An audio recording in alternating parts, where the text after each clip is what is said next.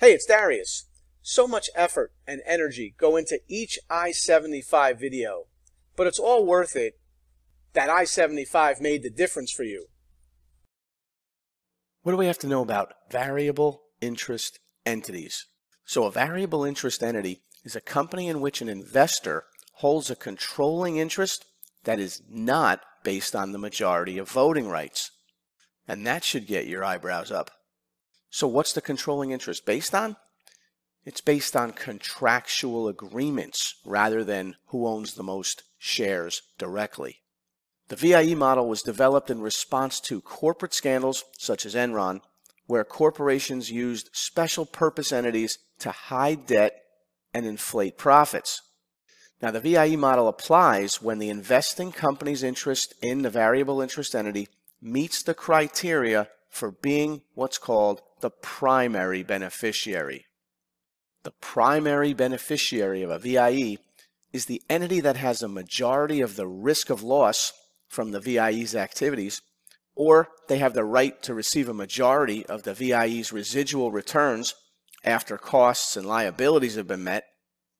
In other words, the primary beneficiary is the entity that is exposed to a majority of the economic risks and rewards associated with the VIE, but not necessarily the largest stockholder. For example, if a parent company sets up a VIE for a specific project and agrees to absorb any losses from the project, it could be seen as the primary beneficiary because it is absorbing the majority of the expected losses, even though it may not be the largest stockholder. Similarly, if there's an agreement that states that the parent company will receive the majority of any profits after costs have been paid, it would also be considered the primary beneficiary due to the majority of expected residual returns, even though they're not the largest shareholder. How does consolidation apply to all this?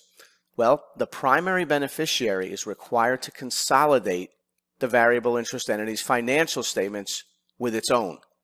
This means that the primary beneficiary must report the VIE's assets, liabilities, income, and expenses as if they were its own, which can reveal obligations that might otherwise be hidden in off-balance sheet entities. Let's try this question. A variable interest entity is characterized by what?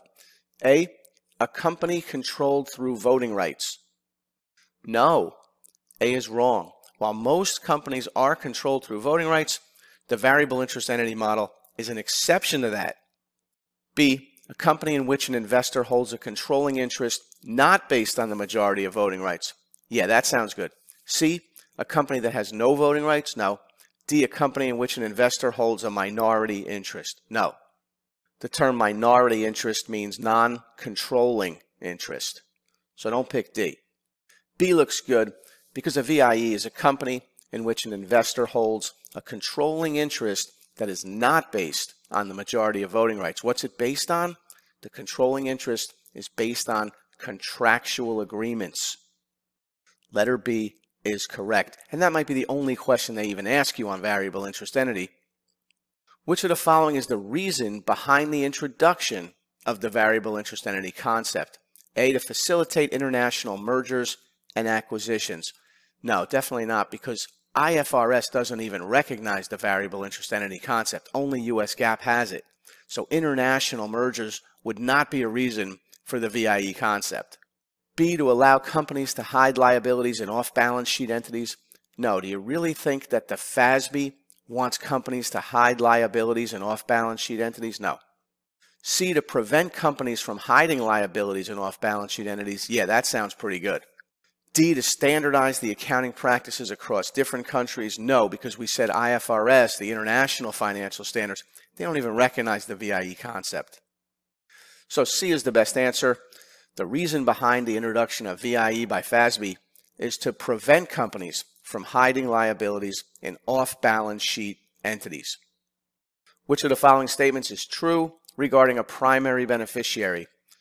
A, the primary beneficiary of a VIE is the party that absorbs a minority of the entity's expected losses? No. B, the primary beneficiary of a VIE is the party that receives a minority of the entity's expected residual returns? No. C, the primary beneficiary of a VIE is the party that absorbs a majority of the entity's expected losses receives a majority of its expected residual returns or both. Yeah, that sounds good. D, the primary beneficiary of a VIE is the party that owns the majority of the voting rights in the VIE. Definitely not. Letter C is correct. The primary beneficiary of a VIE is the party that absorbs a majority of the entity's expected losses, receives a majority of its expected residual returns, or both. All right, what does consolidation of a variable interest entity involve? And if you think you know, leave me the answer in the comments section. And then go to CPAExamTutoring.com and get yourself on I-75 with me, Darius Clark. Click CPA Review, and then one part, and then FAR course. Because the right teacher makes all the difference.